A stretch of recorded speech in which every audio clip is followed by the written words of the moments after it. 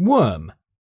Having infected an individual host, the next target of any attacker would be to infect the network, which can be achieved with the help of a worm. So, what do you think a worm is?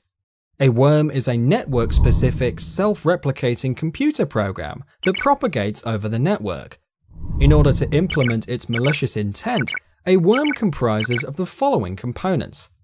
The first component being Scanner. It looks for vulnerabilities in the victim's system. Once a vulnerability is found, the second component, Penetration Tool, is used to exploit this vulnerability. This paves the way for the next component, Installer, to bypass all the security mechanisms and inject the malicious code, that is, payload, into the victim's system.